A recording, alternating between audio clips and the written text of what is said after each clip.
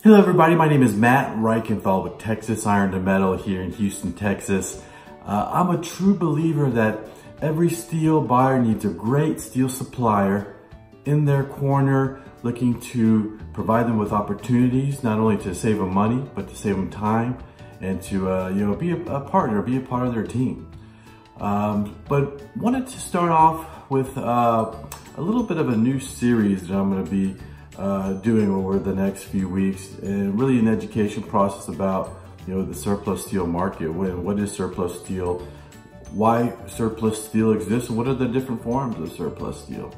So the first category I want to talk about this week is excess inventory. Not only excess inventory, but excess inventory in prime condition, new condition. What this means, it could mean a few different things. This could mean that either it can come from a supplier, a distributor, or it can also come from a fabrication company or manufacturer. And in many cases, what happens is maybe material was over-purchased. Maybe they just simply ordered too much material, number one. Number two, maybe there was a project change, project spec change, where material was initially ordered anticipating a certain size. They went ahead and bought it, and then they found out that they actually really needed a different size because of the engineering process. Sometimes there's a cancellation, a project cancellation, which unfortunately happens from time to time. Material was ordered anticipating a big project was canceled or sometimes postponed.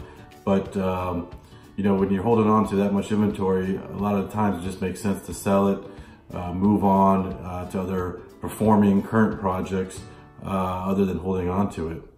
And sometimes materials ordered anticipating a certain amount of volume, a certain amount of demand for a particular product. Sometimes the distributors may test some products out, bringing some stuff in.